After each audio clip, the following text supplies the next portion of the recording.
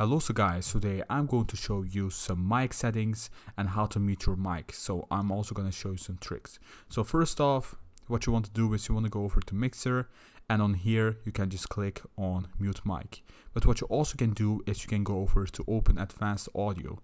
So on here what you can do is you can adjust some things like microphone and audio monitoring. So what you do on here is, for example, if you want to hear yourself and test out your voice, you can also just press on here. So let's just press on monitor output. Now I can actually hear myself.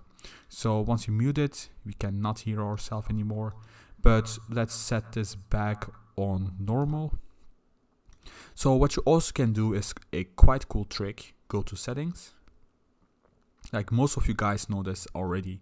You want to go over to hotkeys on settings, and you want to go over to your microphone. So here's my microphone over here, and I'm gonna press on Q to mute my microphone, and unmute is gonna be W for me. So once you're done, click on done, and now what's gonna happen is once I press on Q like this, so it will be muted like you see on here. Now I'm gonna unmute it by pressing on W, and like you see, it's unmuted right now. So this is also a shortcut which you can use to mute your microphone. And that's basically it, guys, for this video. A little extra what I want to show you is in the settings and go over to audio. And what you want to do is go to mic and device 1, and you want to make sure that this is selected to the microphone that you want to use.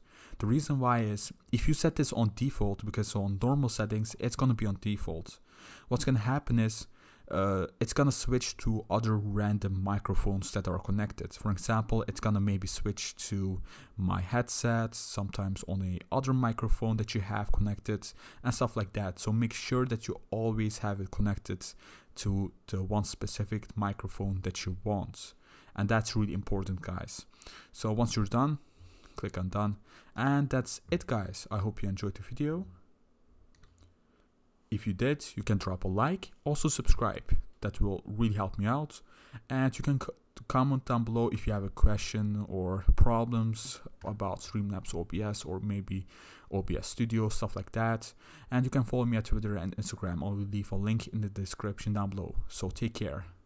Goodbye, guys.